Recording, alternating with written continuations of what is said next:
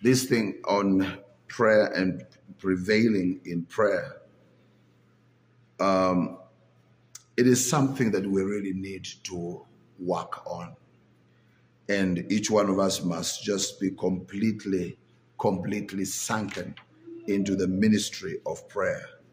And we just make sure that things are happening because we are praying and we are seeking after the face of the Lord. And we are saying, God, let us experience the greatness of thy power and of thy strength. Let the burden be on our hearts, Lord. Don't let us in any way wander from the burden for prayer. Now, I just want us to look at Isaiah 21, verse 11 and 12. You know, we must be a burdened watchman. We must be so burdened that there is no running away from this reality. The burden for prayer is so real in our lives. Now, this is what Isaiah 21, 11 and 12 says. The burden of Duma, he calleth to me out of Seir, watchman, what of the night? Watchman, what of the night?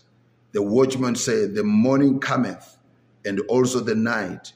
If ye will inquire ye, return, come. The section in which this context is found treats of other nations in their respective relationships to God's ancient people. The first 12 chapters of Isaiah's prophecy contain prophetic messages and concerning Judah and Jerusalem, while chapters 13 to 23 have to do with surrounding peoples, concerning each of whom,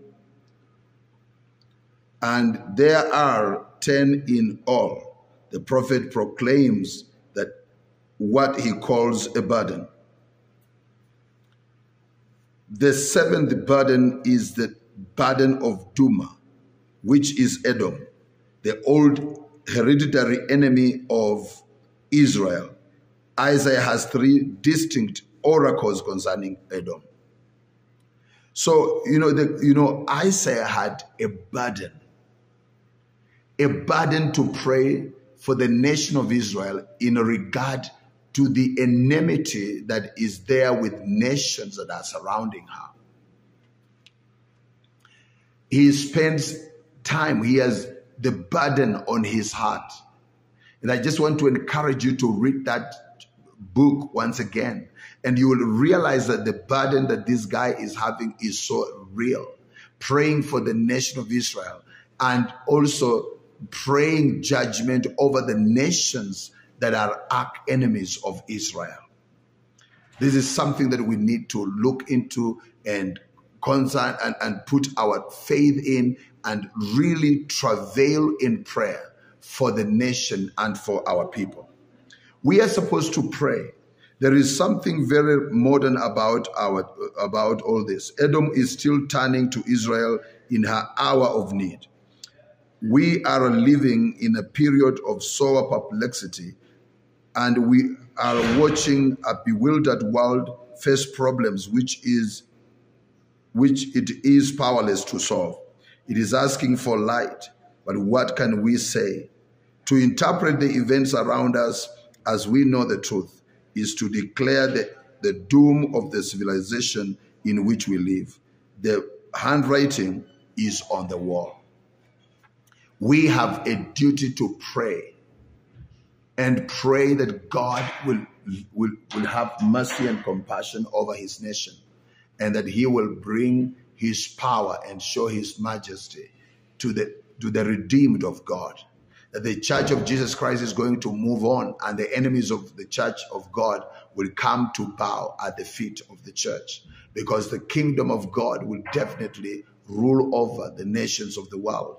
But we and the kingdoms of this world have become the kingdoms of our God and of his Christ.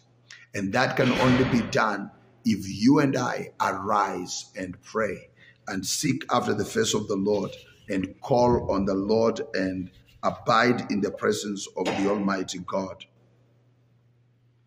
Father, in Jesus' name, we thank you. We give you praise and glory. We just pray that, God, you continue laying a burden on the hearts of men and women, the watchmen that you have called to intercede and pray and watch and wait until righteousness flows like a mighty river and salvation sweeps over the nations of the world.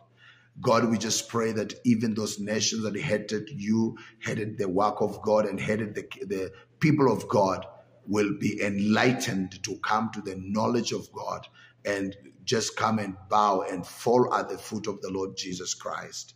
We give you praise and glory because you've heard our prayer. In Jesus' name, amen. Spiritual nourishment, click on subscribe button below. Click on the notification bell to become the first to know when we upload another video.